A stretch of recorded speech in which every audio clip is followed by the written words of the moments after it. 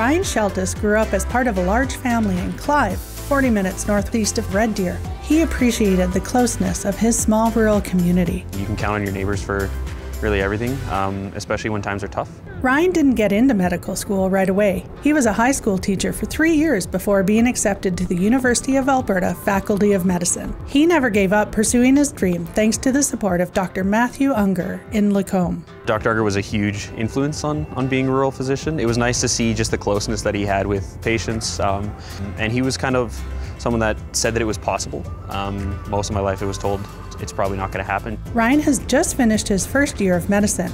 Back in the fall, he participated in an RhPAP Let's Go Rural post-secondary event in Smoky River.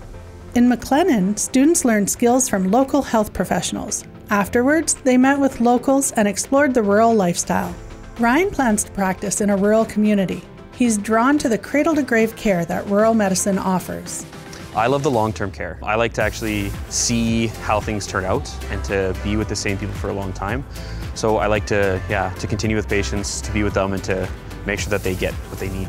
Congratulations, Ryan, on being selected as a recipient of the $5,000 RhPAP Rural Medical School Award.